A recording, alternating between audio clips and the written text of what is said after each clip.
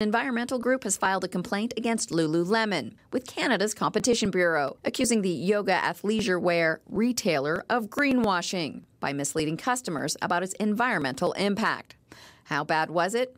Well, in the 39-page application, Stand.earth took particular issue with Lululemon's own reporting, showing that the company doubled its emissions from 2020 to 2022.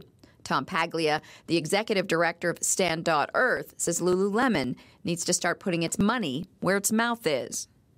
They are telling customers that buying their products is restorative to the earth.